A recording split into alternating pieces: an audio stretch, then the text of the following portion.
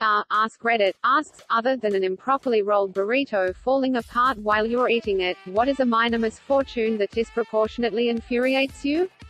Those bags that certain foods come in where you have to tear off a strip which doesn't come off straight. Then when you try to close it with the ziplock it won't seal. Or if you tear at the notch it's actually sealed below that point and you have to get the scissors and cut lower. Happens to me with cat food bags all the time. Or it pulls the ziplock with it. So all you're left with is a resealable bag.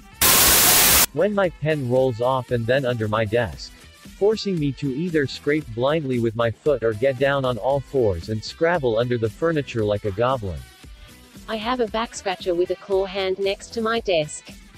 Its second job is to retrieve items from under my desk. Like a goblin LMAO. Smoke detector batteries only go dead in the middle of the night while you're peacefully sleeping.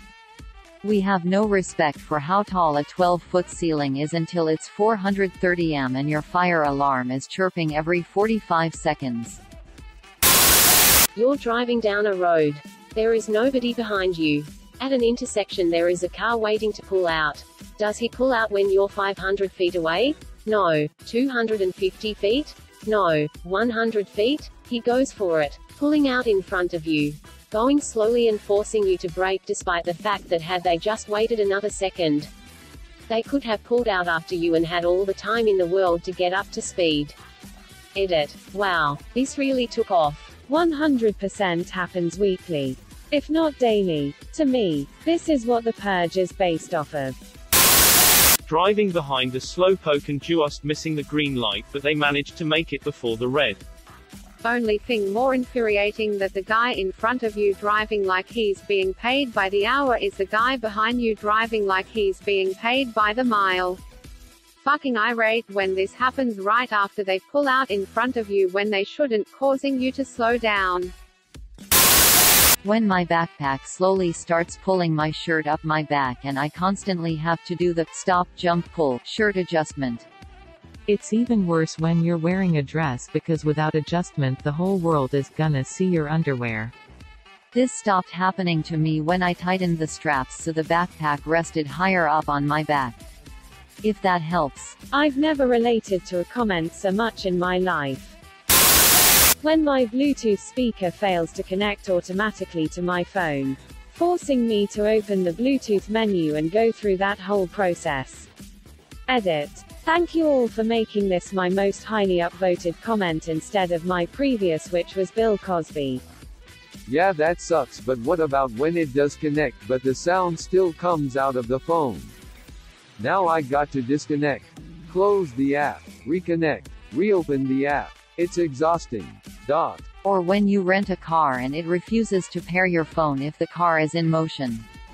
Even though you're the motherfucking passenger, unamused face.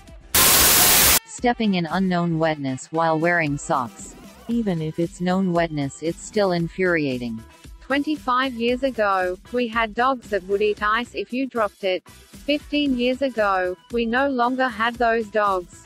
But to this day, my dad will still drop ice on the floor and not pick it up. So you'll come to get a glass of iced tea in your socks and you'll step in a puddle that shouldn't fucking be there because those dogs died over a decade ago.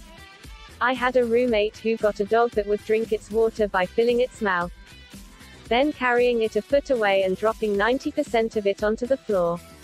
Added bonus, my roommate never cleaned it up.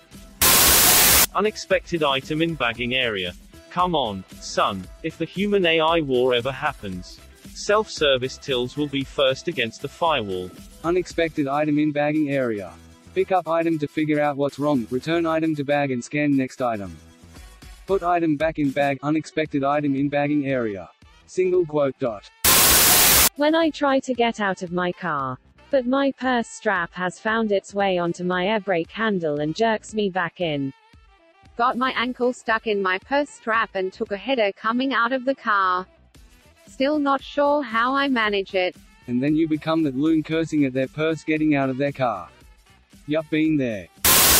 When I don't hold the toilet handle down long enough, so it doesn't flush properly, and I have to wait for the tank to refill before I can even try to flush it again. That shit is so fucking annoying. You shouldn't have to hold the handle down at all. Sounds like it needs a new flapper that stays up longer. Quite specific to me, but we have these spill-proof cups in our new office. We aren't allowed to use open mugs because it's all shiny and new. I swear, in the 4 months I've been here, these spill-proof mugs have leaked, dripped, and just flat out spilled more than an entire lifetime of regular mugs. I needed to get that off my chest. It's a real thing in our office ATM.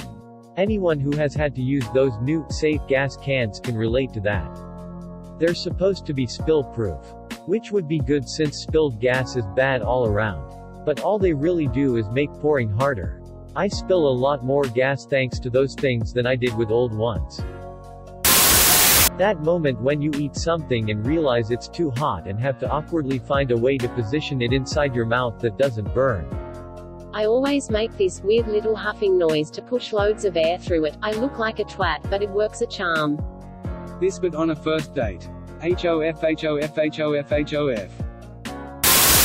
When you walk past a door with headphones in and the door handle rips them out of your ear. On that note, I can't deal with having my earphones cord stuck somewhere on my buttoned shirt, and no matter how much I pull or push it always gets stuck on that spot and keeps pushing on one of my ears. I just saw red. Belt loops have also been known to be jerks around door handles. Aluminum foil tearing unevenly, or tearing as I'm trying to place it properly for cooking. Similarly, plastic wrap stretching when I want it to tear. In my 40s, and I have not mastered this skill. WTF is wrong with me? And then the plastic sticks all to itself after it tears. Forgetting to transfer the clothes from the washer to the dryer. Semi-related, when that one shirt on the bottom of the washer underneath 80 pounds of wet clothes somehow managed to get a sleeve tangled around all the clothes on top of the washer, and you can't transfer anything until you solve this Gordian knot puzzle. That's the worst. I live in Western New York and the machines are in the basement, which is not heated. If I forget overnight, my fucking clothes freeze together. Whoops. Thanks for reminding me. Putting a fitted sheet on bed and having one edge come off while trying to put on another edge. Or having a mattress pad that makes it so not one single sheet you own fits well and they all come half off the bed every single goddamn night. Or you have a husband that inexplicably manages to shift the fitted sheet to his side of the bed every single time he touches the bed, no matter what, somehow, so every time you go to get in or out of bed, or side pops off and you lose your mind. When you're walking and your sock slips down into your shoe and bunches up under your foot. This is literally the worst. Especially if it happens every few feet. On the outside I may seem okay, but deep down inside, my sock is falling off.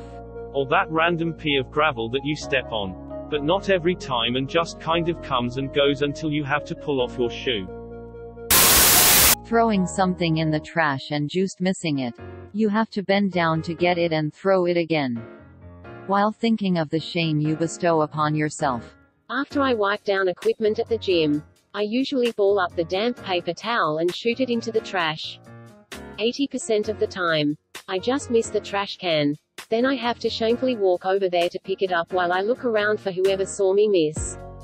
And then angrily throwing it again from an inch away and still missing the can.